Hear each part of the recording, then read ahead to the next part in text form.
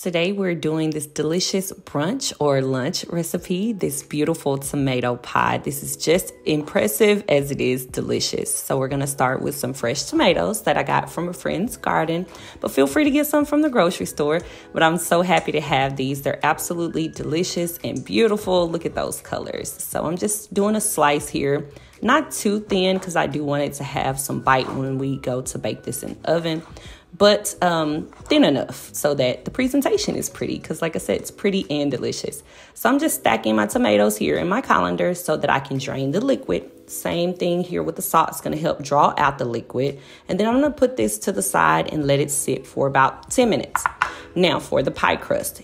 I have one of my favorite delicious pie crust recipes, so check this out.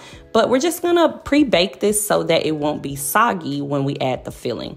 So I have pie crust, my oven is heated. I'm gonna get this in for about 10 to 20 minutes as well. Now, let's move on to the beautiful part of this, mixing those colors, the red from the tomato and the green from the onion. It's just beautiful presentation, but also these flavors marry very well together. Now, last season, I would have been able to do this completely by myself from my garden, but this season, I haven't really done much to it, but that's okay.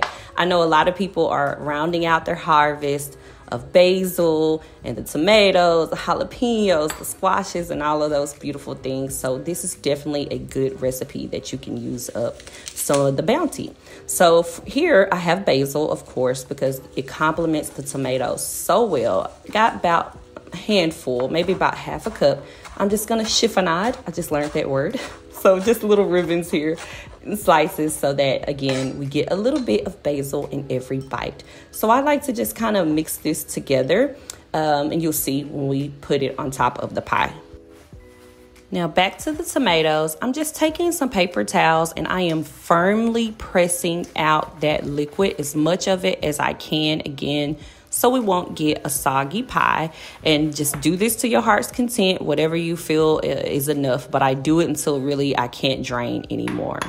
Now let's go to the actual filling part of this, which is going to be some cheeses and a little mayo. Now here today I have some Gruyère and cheddar. I think this blend is very, very good. It gives you that nice little cheese pull. Next up is the fun part, which is adding all of the seasonings. Now, salt and pepper is to taste, but I also am going to season this up with some garlic powder. I have some thyme, some oregano, and a little bit of red chili flakes for a little kick. It's not a lot of spice, but it does elevate the flavor here. This really feels like you're eating a grown-up pizza. It's so delicious. The textures are good. It's just elevated, like I said. So I really think that you will enjoy this. And if you do, go ahead and hit the like button. I'm also going to add some mayonnaise into this mixture and get it mixed really well before assembling the pie. So here we're getting this good and mixed. It's a little tough, but it's okay. Just mix it enough to where all of those flavors are marrying.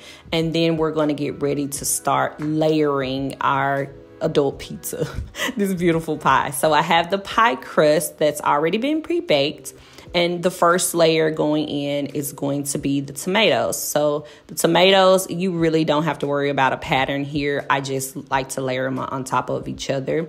And then after we get the tomatoes, we're going to add the second layer, which is the green layer, which is that basil and onions that we did earlier. And then, of course, we will top this with the cheese mixture. Now, that cheese mixture, we're going to go ahead and spread on top. It can be a little tough, too, so you'll see me pour it in the bowl, and then I'm actually going to press and spread with my fingers to get it evenly across.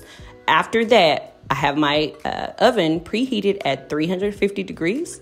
We're going to bake this off for 30 minutes, and it is absolutely delicious. The hardest part about this is waiting on it to cool so you can eat it.